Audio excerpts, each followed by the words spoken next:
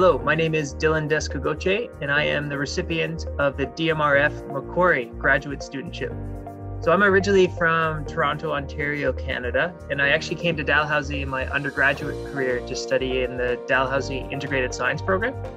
And the reason was, at the time, I was really unsure which discipline specifically I wanted to go into.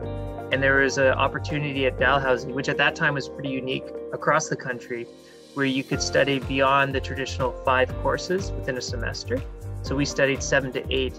And the way the program worked is they integrated all the different subject matters together such that you looked more at a problem and then used, say, the classical chemistry, biology, and physics together to try and answer that problem. And from there, I found love of neuroscience and did an honors project in my 4th year and was having such a great time at Dalhousie, I actually decided to stay and do my PhD there as well. So I ultimately aspired to be a clinician scientist. And what I mean by that is I really want to have my own lab one day and my own research program, and then take that and be able to see it all the way through to, I guess, the bedside, where as a physician, I'd be able to treat and care for patients. So my research at Dalhousie was focused on uncovering the neuronal circuitry in the spinal cord.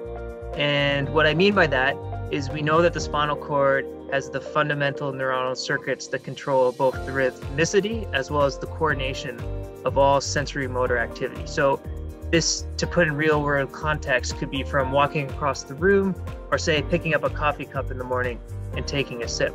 So one of the problems, though, is that trying to understand how the neurons work with one another to control this movement has proven really, really hard over the years, because there's been a lack of clear anatomical organization in the spinal cord compared to other structures in the central nervous system, such as the cortex.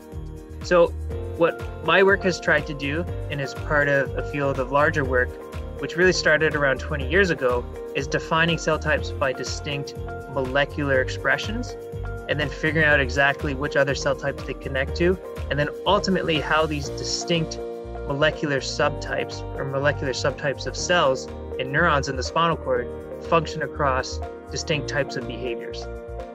So I received the DMRF MacQuarrie studentship later on in my PhD studies, and this was actually an invaluable studentship for me because I had actually used up all of my eligible time with other national funding sources such as CIHR and the Killam Awards given at Dalhousie University. So I was actually really nervous going into my final 2 years. I did my PhD in 6 years, and the MacQuarrie studentship gave me such peace of mind to know that I had secure funding for my final years of PhD to do my work and not have to worry about constantly applying for smaller grants in order to be funded. So yeah, from the bottom of my heart, really, I want to thank so much the donors and the money you were able to give to me.